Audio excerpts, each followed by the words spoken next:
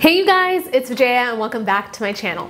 In today's video, we are making one of my favorite curries of the moment. We are making chicken handi, which is traditionally cooked in a handi, which is a clay pot, which imparts so much great flavor. But today I'm making it in a wok, and you can just as easily make it in a frying pan as well, and it'll be super tasty. Now this curry is mild and creamy, so if you have those in your life that don't like a lot of spice, a lot of heat, then this is the curry to make, and it is super light and luxurious. So there's no cream in this curry, yet it has a super creamy mouthfeel, and it goes really well with Indian flatbreads like naan, chapati, roti, or even a little bit of basmati rice on the side.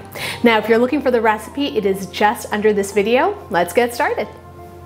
If you guys know me, you know how much I love using chicken thighs for curries, but for some reason in chicken handi, I prefer chicken breast. I just love the texture. And what we want to do is we want to seal off the chicken breast in a little bit of oil. So I have a hot pan here. We're going to add some oil to it, and I'm going to gently lower in my chicken breast, and we're going to saute it for about 5 to 6 minutes until it is just cooked through, and then transfer it to a bowl. Now we're ready to get started on the base for the curry. So to the same wok, I'm going to add a little bit more oil, and we're going to throw in a few cumin seeds. Now the cumin is going to get nice and toasty and crisp, and it's going to impart such a great flavor to the curry. Up next, I'm going to add in some onions, and we're going to saute the onions until they're slightly golden before adding some grated ginger and some grated garlic. Now these are only going to take about 10 to 15 seconds to perfume the base. In go my tomatoes, and I'm going to season them up with a little bit of salt, some freshly cracked black pepper, coriander, turmeric, and chilli. Now we're going to saute the tomatoes until they've nicely reduced down and until the oil starts to pool along the edges.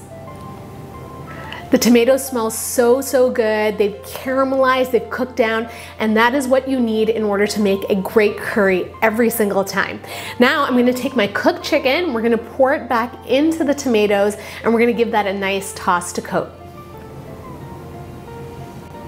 Now we're going to add a little bit of yogurt to our curry, and one of the questions that I get most frequently asked is, Vijaya, why is it when I add yogurt to my curries they split?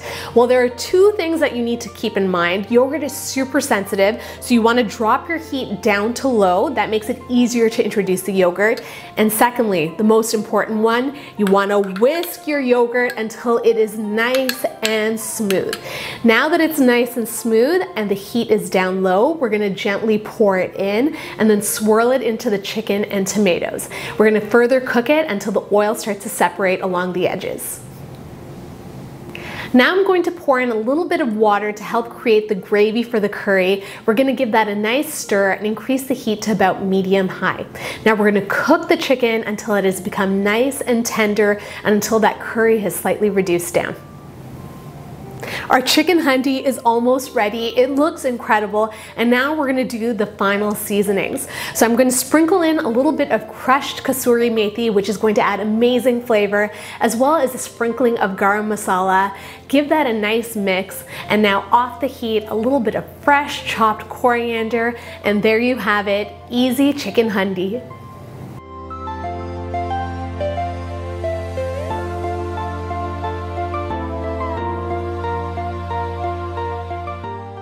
I wish you could smell this chicken handi. It has literally perfumed the entire room, and I can't wait to dig in. So I have my spoon here.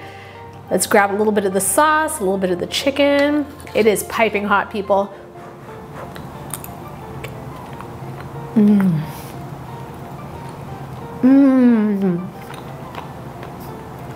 So good.